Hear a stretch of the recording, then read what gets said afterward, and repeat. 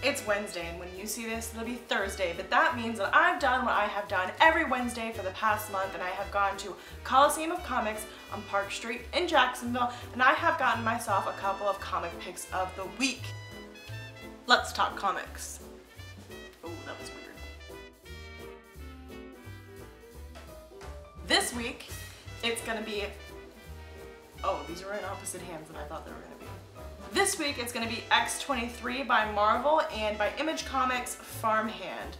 Let's talk Marvel first. Okay, so I think I've mentioned in a video before, but I love mutants. I'm not afraid to say it, I love mutants. Feels good to just get out in the open.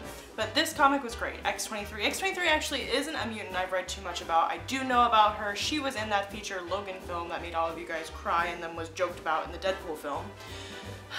She was a clone made from Logan, aka Wolverine's DNA, and then she would, how do I give a succinct history of the clone of a mutant? Okay.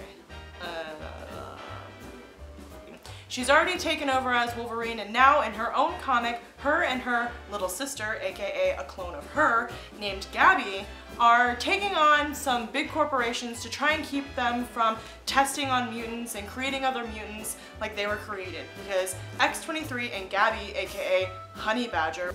This is the Honey Badger. Watch it run in slow motion. Which is the cutest codename ever. They were created as weapons. Now, you see some favorites in this comic, and by favorites I mean favorites. Let's start with Hank. You know him as Beast. He's blue, he's furry, he runs around, but did you know he has like his PhD? He's like the smartest ever. Except for Quentin Quire, but I don't want to talk about that. Also, okay, so in this comic, the Stepford Cuckoos appear. I'm gonna try and give you a brief history on the Stepford Cuckoos as well, but it's a little convoluted. The comic does a much better job, so you should pick it up. It's really, really good. I'm gonna put the second one in my subscription. I'm very interested in this. But the Stepford Cuckoos are clones of Emma Frost, and there were 5 of them, but now there are only 3 of them, kind of. And because the other 2 of them, they turned evil and they like tried to kill Emma, and like there's like a lot of clones like trying to kill their originals, and it's a little, okay, it's a lot. So basically you find out in this issue that the Stepford Cuckoos are being literally insane. It's not the first time they've ever pulled some weird crazy stuff, but this is a lot. This is a lot. So you want to pick this up and see what the Cuckoos are up to, but more than that, you want to pick this comic up for Honey Badger. She's so stinking cute, I can't even stand it. She's my new favorite. I want to cosplay as Honey Badger. I'm only like 5'3", so I can pull off being like a kid, right? I'm like the size of like a 3rd grader.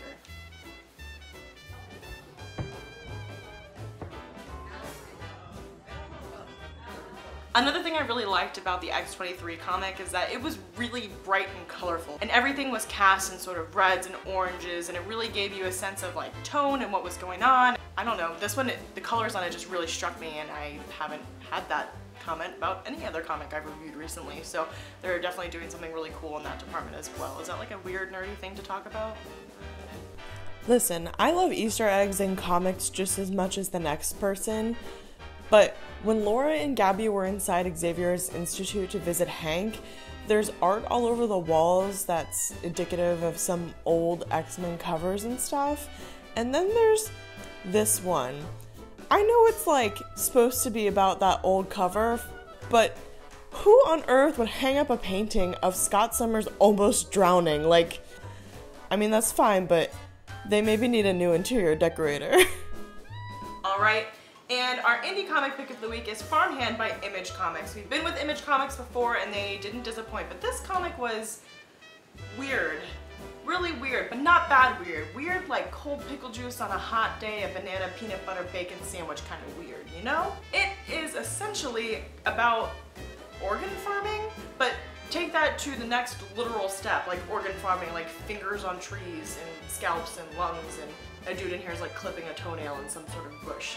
It's a really interesting take on what would be a scientific advancement, but it kind of starts on this family farm, and you see it sort of being just a family farm, and then you get the sense that something very strange happened, and all of a sudden they have the ability to use human tissue and mix it with plants, and they're able to use that to give people new arms, new legs, stuff like that. But there's definitely something more sinister going on. I won't spoil it for you, but this is a really cool marriage of, my voice did something weird just then. This is a really cool marriage of sort of like a family story mixed with some like lies and deceit. There's like a government and the FBI is involved. So there you go. And kind of a look at what would happen if scientific advancement sort of shot off in a very small town. So this book is both written and illustrated by Rob Guillory, and it's very beautiful and the story is really interesting, but one of my favorite things is that they call grandma and grandpa, and listen, I'm from the South and all grandmas are grandmas and all grandpas are grandpas. You hear?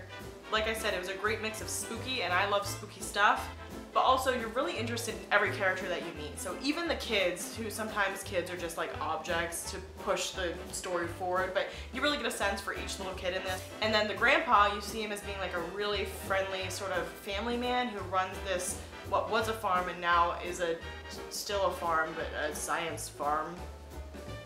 Spooky science farm.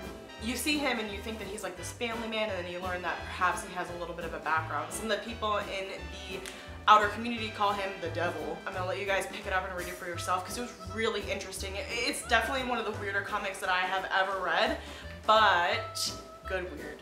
So I'm now editing my comic pick of the week, and I noticed that the clasp of my necklace is in the front of my necklace the entire time, the entire video. So that's something to obsess about. And two, I forgot to film an outro. I had to film another video last night and I just lost track of it. So X-23 and Farmhand by Image were my two comic picks of the week.